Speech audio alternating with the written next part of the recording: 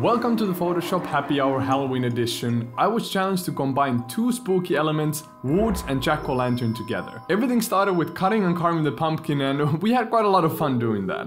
Then it was time to walk into the woods, and we used an LED light to cast blue highlights to my girlfriend's hand, and we also captured an image with the LED light inside the pumpkin. I then combined these two images together in Photoshop, and that's where the editing truly began. First I created a selection around the eyes and the mouth so I can actually brush in color to hide my girlfriend's face. Then I created two solid color layers and I set them both to linear dodge add, and I started brushing a little bit of glow to the pumpkin and to the hand. Next I used Photoshop Generative Fill to create two magic spell assets, and I combined those together with the blending sliders and by adding more glow. At last I created a selection around the edges of the pumpkin, and with the layer set to color I brushed in the blue cast to the pumpkin. I also did the same to the other side but with a darker color. Let me know down in the comments if you like this spooky Halloween edit.